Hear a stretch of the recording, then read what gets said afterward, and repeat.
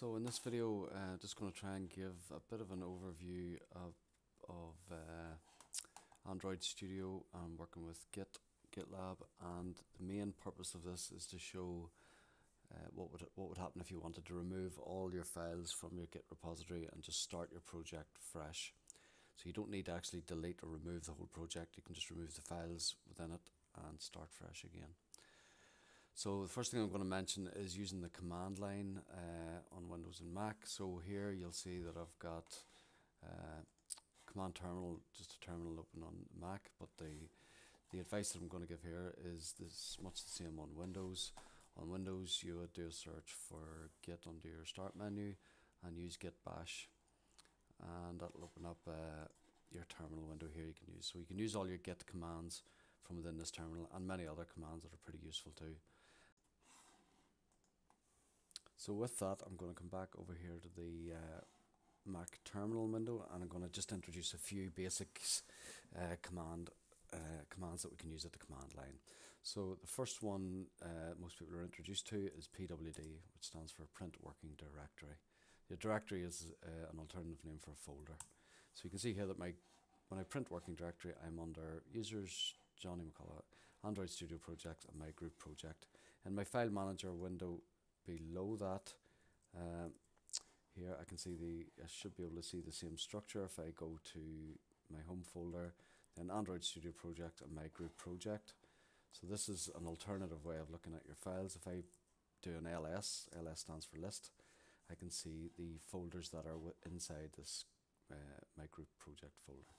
So they are the same: app, build, Gradle, the same folders are shown there. Now the list command doesn't show all the details of the file, so in order to see a bit more detail I can use list -al, which I pronounce as list all. That shows me details of the files in the folder, including their creation dates and sizes. And also the A parameter here is important, that it shows the hidden files and folders within a directory. So the hidden files and folders on Unix systems usually begin with a dot, or always begin with a dot, and they contain settings for different programs. So we can here see that the .gradle folder probably contains settings for Gradle, and .idea contains settings for Android Studio, and the .gitignore file is a file that can be used by Git. So we don't have an actual .git folder in this folder, in our working project folder, so we're going to rectify that in a few minutes when we actually start using Git. The main other command to know about is the cd command, which means change directory. So I can change directory to go into one of the other folders. So if I wanted to have a look under the app folder, I could cd app, and I'm now in that folder. If I do pwd, print working directory, I can see that I'm in the app folder, and I can list the contents of that folder using ls. This would be the equivalent in a file manager of double clicking into the folder and having a look inside. So we can see the same files here that appear in the file manager. If I want to then, I could do list al and get a longer view of the information and any hidden files there. If I want to go back up a folder, I use cd for change directory, and dot means up a level. So I'm back up to the level that I was at of my group project. I hit the back button here, it does the same thing in the file manager. I can list the contents of my file again. There are a few other commands that we can use at the command line, including makedir, which will make you a new folder, make directory, and all you have to do is give it a name and it will create that folder for you. And that appears down here in my file manager as well. rmdir will remove that directory, and I can also use rm to remove files and folders, and we're going to look at that a little bit later. That's going to become more important later. So rm means remove or delete a file. The exact same, now maybe some people don't use Macs very often, but the exact same commands can be used on Windows. And to get a terminal prompt here, you click your start button and type in git, and you should have your git bash program available here. That opens up your git bash window, and you can type the exact same commands in here as we use on Mac or Linux. With pwd will tell you your print the working directory. We can list the contents of this directory with ls.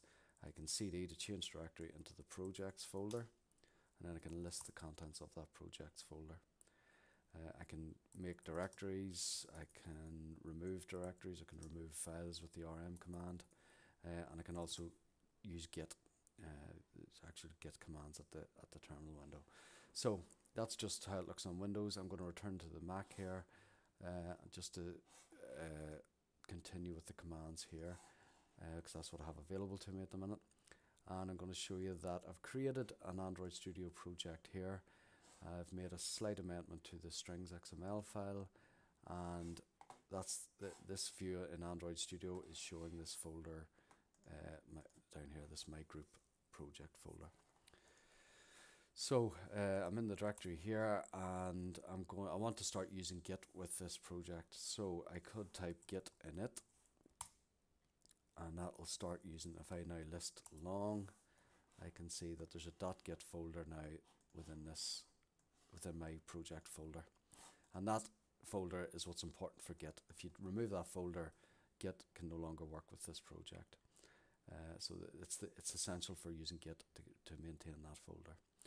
So I've done a git init, but what I'd really like to do is also, well actually I suppose I could do a commit first. I want to git add, and I'm going to say use a dot here. I'm going to add, that means that I've added all the files in this current directory, all the files and folders into git for tracking, and then I want to git commit with a message, and I'm going to say this is my initial import of files. So it's just a wee comment to say what we're currently doing. It's asked me to mention who I am, so I'm just going to follow its instructions and tell it my name. So I'm going to say global user dot name is Johnny, and user email is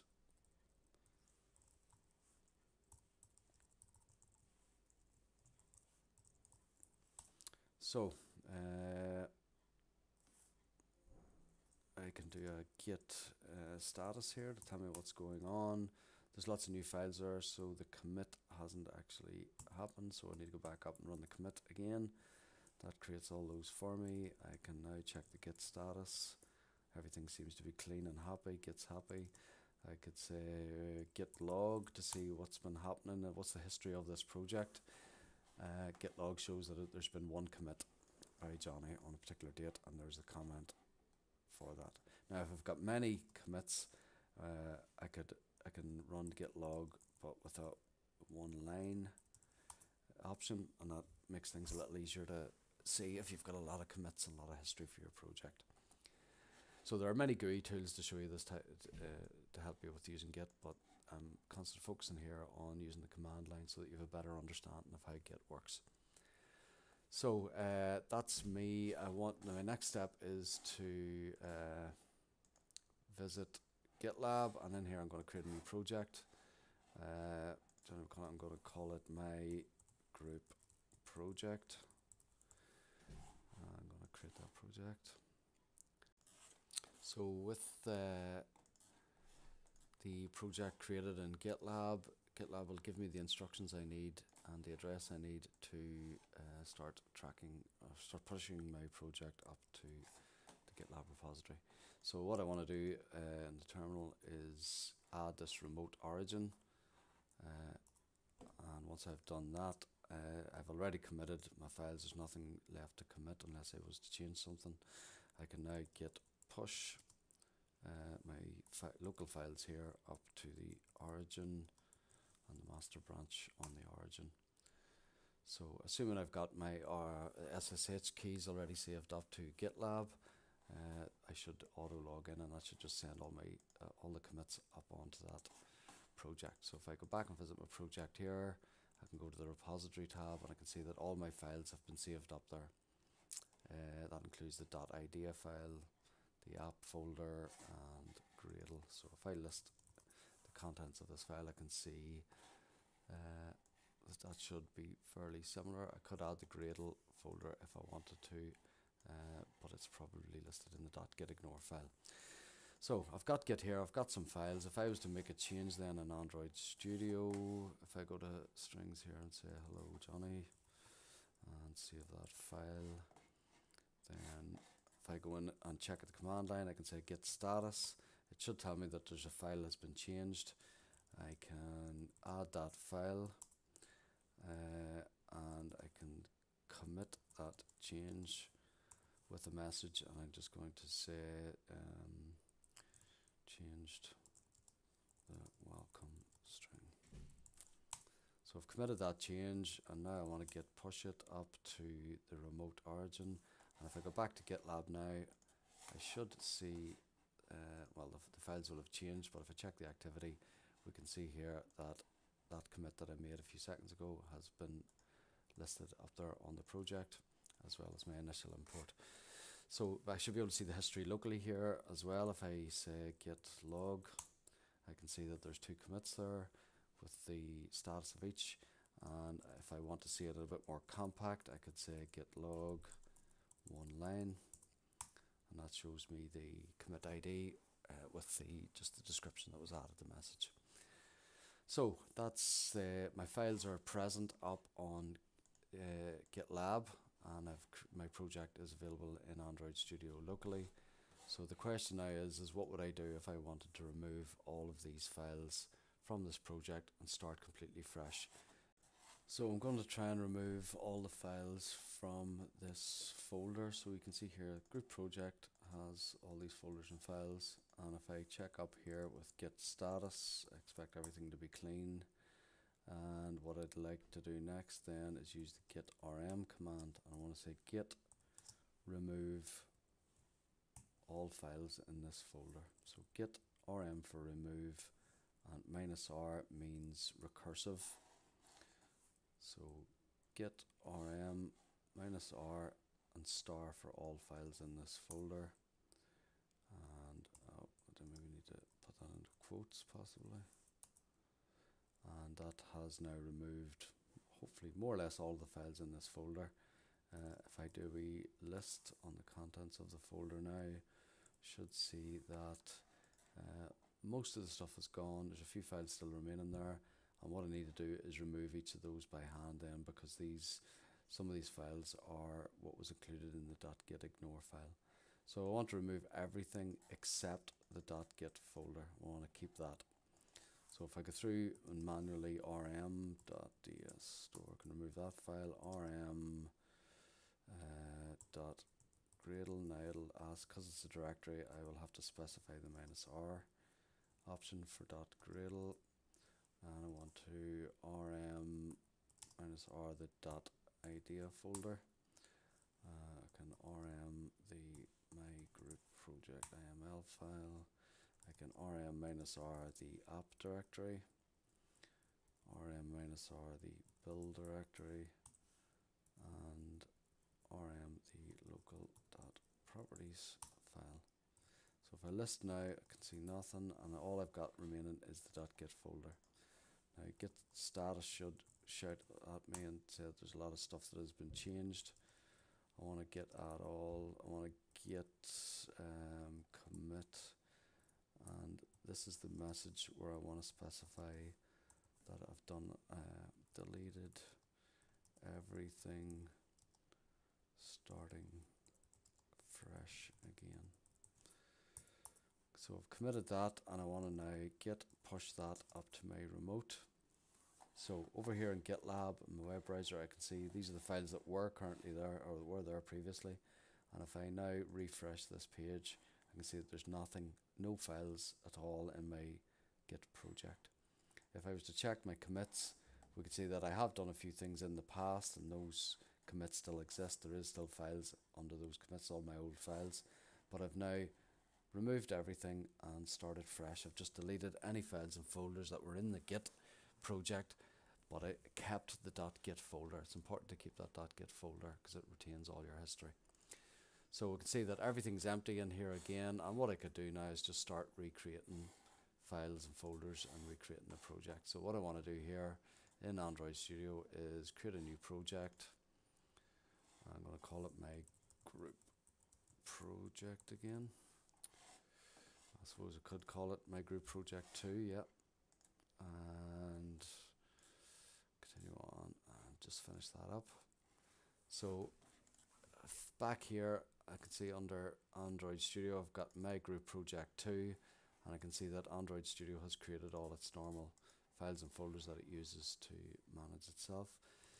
If I move into that folder, let's see, I'm print working directory.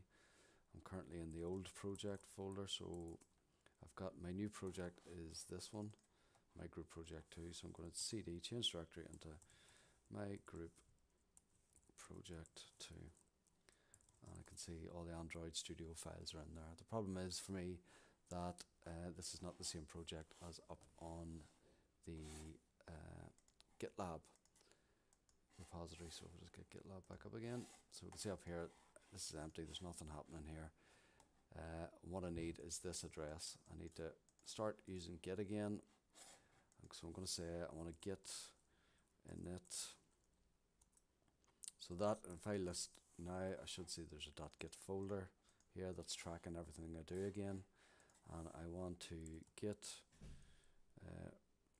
remote add origin, and then I paste the, oh whoops, made a mistake there, git remote add origin, and over here just copy that, paste it in to the command line. And so the problem would be that I've now got these files in my project folder, and my GitLab project up here on the remote is not expecting all these files. So what I need to do first is git pull. I want to pull down from the origin stands here, and it stands for our GitLab project, our EEECS GitLab, and we're pulling from the master branch. I could put a comment in there, and now I want to git push all of these changes back up again to origin master.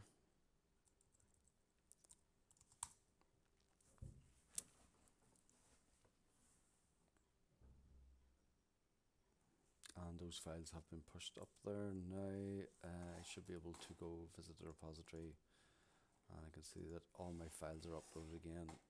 I'm working fresh under my group project 2, and I can go back to Android Studio, start making my changes here again, and I can either use the git tools within Android Studio, or I can use the command line. Each time I make changes, I can git add the file. So if I was in here and changed the strings file, I could say my group project. Okay, save that file. Over here, I can, if I say git status, it'll show me that there's stuff there that has not yet been added. I can git add dot for all the files in the current directory. I can git commit that change. Into the project name, and I can git push that up to origin master, and check git status, everything's okay. And if I go back to, my web browser, you can see that under commits I amended the project name. So hopefully that's not too complicated. The main thing to remember is that you can git remove recursively all the files in your current project using that, and then what we've got to do is then try and synchronize that with the remote contents up in GitLab. Let me know if there's any other questions, and I'll see if I can try and make more videos to try and clarify things. But I hope that helps people who get stuck in their GitLab projects and want to start afresh.